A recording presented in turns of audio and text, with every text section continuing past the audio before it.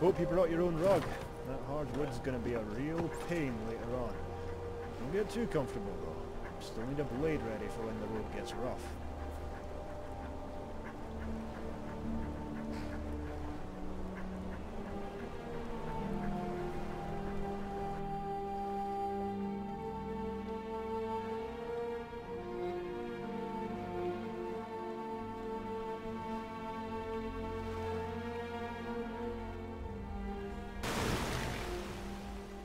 Damn, we're on the doorstep of the kingdom, yet the gods ordain that we stumble across trouble now? What a farce.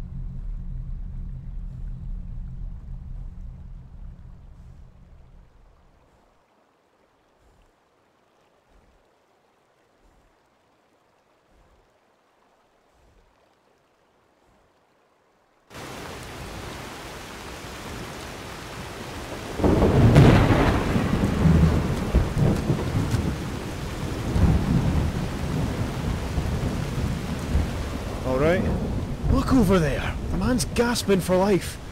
I'm not going any further until you find out what's going on. Hey now, I'm just a merchant. I try to avoid spilled blood. Besides, what else am I paying you for? Evermore's renowned most of all for its colourful cast of characters and deviants. You'll run the gamut of Brittonic experience in that cluster of man. First settlement you'll come across, considering you stay the course once you depart from a wagon, is the Divide, a hulking bridge jutting out from its watery locale. Standing atop that stony jump, it'll grant you a vista of the reaches, mires and towns, most notably Arnima, and if you squint hard enough, Evermore itself. Semantics, eh? Evermore is the city and the kingdom, where the city itself beats as the heart and centre of our royal affairs. The place where the Reach consolidates its authority and, well, reach for the East. Used to be a backwater not too long ago, the Eastern Hinterland Kingdom. Yet recent times have spoiled the city with inordinate wealth and power. Power that they've used to conquer and subjugate their comparatively less civilized neighbours. Now any Breton dwelling east of the city's walls sports their banner. You'll see it on your arrival. Nothing pleasant, I assure you. Most outside their miserable sty consider it to be a stain on the kingdom, with good reason. Most of the guards are nothing but thugs looking to shake down us humble merchants when given the chance, and they routinely terrorise those unfortunate sods that refuse to leave. All governed by that strange character, Mortefain. Lord Mortefain, to be correct. Never call a lord by his name. Heard tales of sordid acts and strange punishment disseminated upon those beneath him, who weren't wise enough to escape. Most of these tales smacked of madness. Most I simply ignored because they're hard to imagine happening with any civil residents. I never risked finding out for myself. It dampers the mood, which isn't good when you're travelling on your lonesome. Reminds me, I actually have to pass by that decaying dump. Got a client right within their walls. Hopefully the guards are knockout drunk, as usual. They're meanest when they're sober. Well, previous ventures haven't seen much spilled blood, save for a passenger getting weary with another, though my route is one of the safer paths of travel. I have to pick up the pace through certain stretches, of bandits and the like springing traps from above on any uncaring traveller making their way to the province. Once we reach the easternmost part of Evermore, then we should be safe.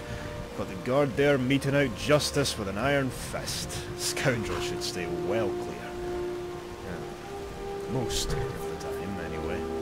Well, don't want to startle you, as I do need an extra blade.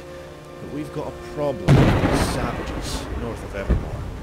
They like to call them witchmen. I'm not sure if that's what the savages call themselves, but we'll stick with it. You see, rumours are stirring that these witchmen are getting agitated. Sporadic attacks all across the kingdom, make the wilds near impossible to dwell in because of their savagery. But that's a problem you'll have to deal with once you reach the kingdom, not on your way there. So don't fret about the journey itself. You'll be fine. And, Was don't there blame something me you if wanted? you see this wagon halfway to the horizon when you hear your screams. I have to protect my interests. What's on your mind?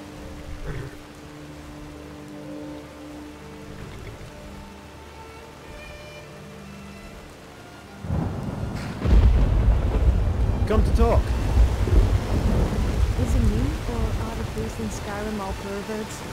I said I had injured my leg. One of them told me to remove my clothes. So he could use his healing hands on me. Those witchmen Needless to in the say, tower, he needed they to ambushed us heal when we were himself changing after that. shifts. Won the divide. Get them to send men, please.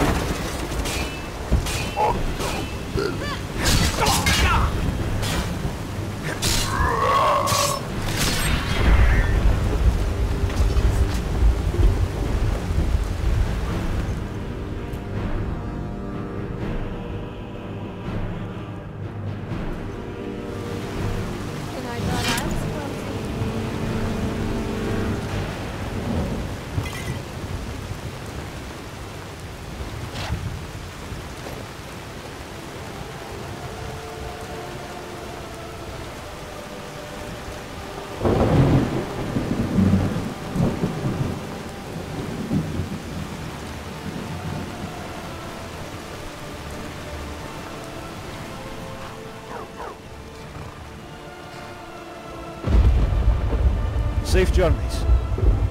No, friend. Not forsworn. Witchmen. Thought I told you about these devils already? Trust me, these aren't the type you want to be ignorant about. If you treat them like you would any common scoundrel hounding for your coin purse, the next sight you'll be seeing is that of your gods. Bastards coat their blades and arrows with this vile poison. A resin so foul it can condemn giants to an agonizing death with nary a brush. Not sure how you came out of that alive, to be honest. Really? That's hard to believe. These scum are a whole new low for the Reachmen. Carving up man, woman, child and babe alike in their hideous rituals. Sadistic artists. How they play with the bodies they harvest, hoist them in that dense woodland north. Foul. Simply foul. Spoiled my mood. At least you've made it back. I was about to do one. Had you spent any longer up there? You shouldn't. The divide is within spitting distance. If you keep to the road, you should arrive there without harm. Unless you take a detour, that is. That's where my almighty prescience ends and the uncertainty begins. And as we know, ignorance pays. My clients are probably waiting with bated breath, taken long enough to get here already. I'll need to skip on any indulgences on that bridge and head straight to Arnima. However, you should speak with the governor up there, Morosa. Frumpy little woman, but don't tell her I said that. She'll normally be within the temple, sparing a prayer for our mutual mother.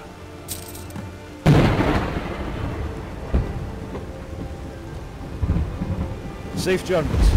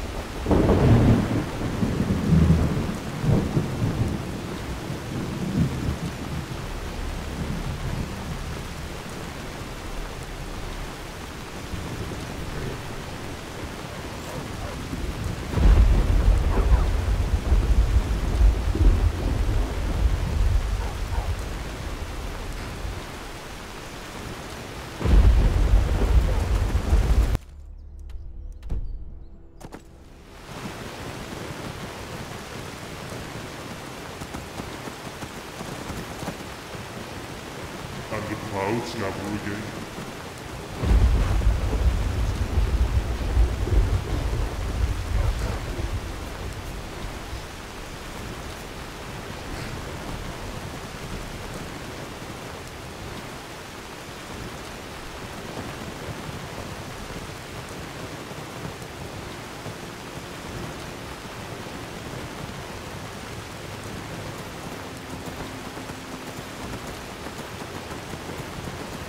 Hold up. Haven't seen you up here before. What's your business? Which one? Alright. Never thought they would get this close. Okay. You can go through to Morosa. Tell her everything. Seek the reach.